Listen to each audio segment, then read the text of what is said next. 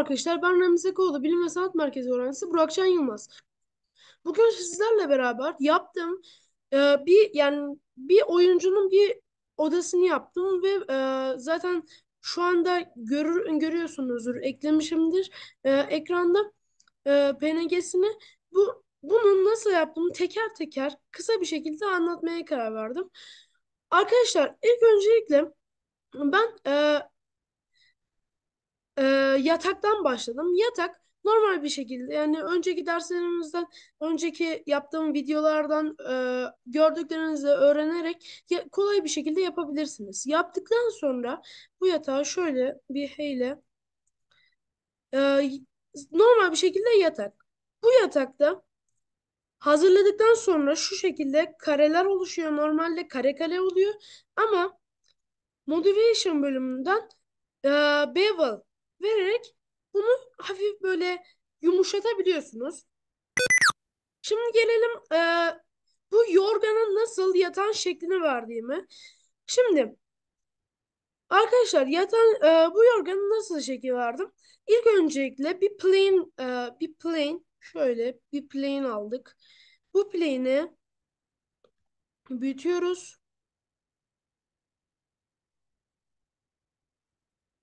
Bu plane'i büyütüyorum. Şöyle.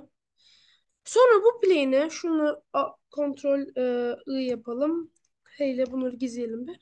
Bu plane'i arkadaşlar şey yapıyoruz. Edit moddan ilk öncelikle şöyle, hani daha gerçekçi olabilmesi için çizgi çizgi yapıyorum. Sonrasında buna şuradan, zaten önceki bayrak nasıl yapılır dersinde de bunu kullanmıştık. Cloud'u kullanıyoruz. Yani penye animasyonunu. Sonra Shift A ile bir tane küp aldım. S ile büyüttüm biraz.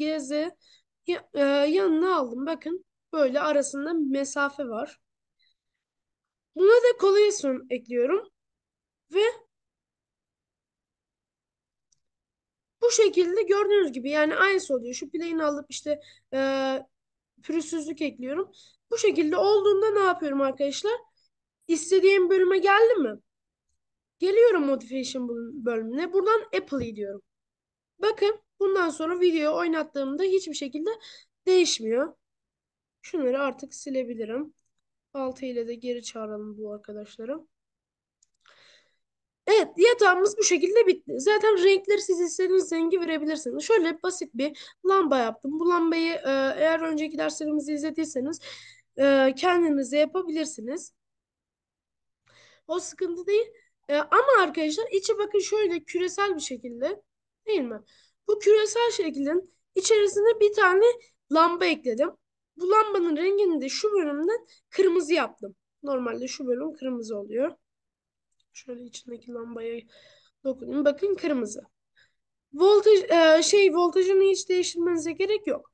Sonrasında burada böyle çok basit bir şekilde bir küp aldım. Bu küp arkadaşlar, Ctrl R ile çizgiler atadım. Bu çizgileri de arkadaşlar bu şekilde çıkıntılar yaptım. Ve buraları da basit bir şekilde düzenledim. Yani onda anlatılacak çok bir şey yok. Buraya geldiğimde arkadaşlar e, bu şeyi, nasıl diyeyim ki, bunu farklı videolardan izleyerek yapabilirsiniz veya yaptıysanız kendiniz de yapabilirsiniz. Ama yani bunu anlatılacak bir şey yok. Uzun bir e, model. Sonra işte bir küp aldım. Bu küple masa yaptım. Sonrasında bir klavye. Şöyle güzel bir bilgisayar. Bu bilgisayara da arkadaşlar ne yaptım biliyor musunuz? Neresinde kaldıysam onu aldım. Ekran görüntüsünü aldım PRTSC ile. Print screen'le yani. Sonrasında onu indirdim, print screen'i, ve buraya ekledim. Öyle bir gönderme var. Sonrasında tabana beyaz ahşap tahta indirerek yaptım. Bir tane şöyle güzel bir kilim tarzı olsun diye yere güzel bir Avengers'ın bir fotoğrafını koydum. Bunu düzenlemek isterseniz şöyle üvey linkten bu şekilde düzenliyor. Çünkü genelde eklediğinizde farklı şekilde oluyor. Şöyle güzel iki tane de güzel e, resimler koydum. Hani buraya özgün. Şimdi diyeceğim bölüm arkadaşlar siz kendinize göre yapabilirsiniz. Mesela ben şunu turuncu yapabilirsiniz, kırmızı yapabilirsiniz. Masanın altına bakın kırmızılıklar koydum yoksa çok sade duruyordu. İşte bu bölümler mavi, normal kendisi mavi. Siz farklı şekillerde yapabilirsiniz. Ve en sonunda arkadaşlar şöyle kameramızı ayarlayarak böyle tüm odayı kapsayacak şekilde kamerayı getirdim. Tabii ki buradan UV editing ve güzel bir görüntü.